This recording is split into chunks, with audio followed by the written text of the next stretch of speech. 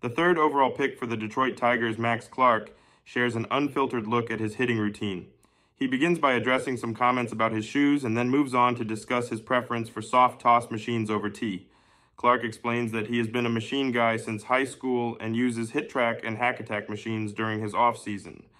He then takes viewers through his daily routine, sharing details about his hitting approach and the issues he is currently working on, such as finishing higher and focusing on hamstring engagement instead of quad dominance.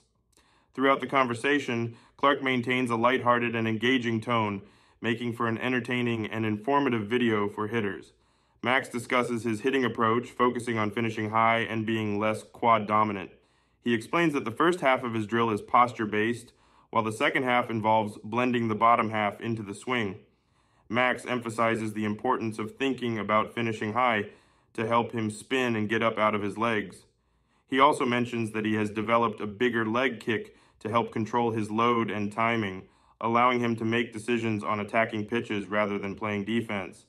Max references Kobe Shelton, a lefty trainer, and his single-leg RDL feel.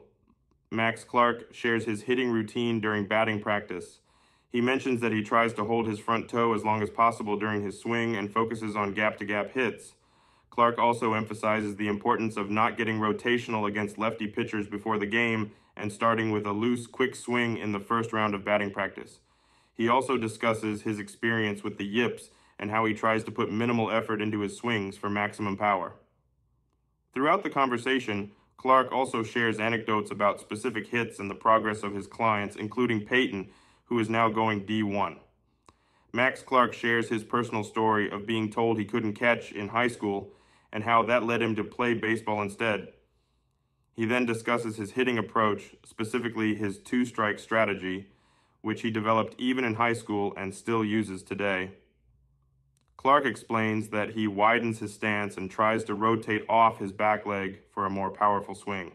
He also mentions the importance of having a consistent approach and intent, rather than chasing numbers and getting spinny. Clark emphasizes that elite players have simple and effective routines that work for them and that they stay committed to. He shares that he has stuck with a similar routine throughout his career, which started simple and gradually added complexity.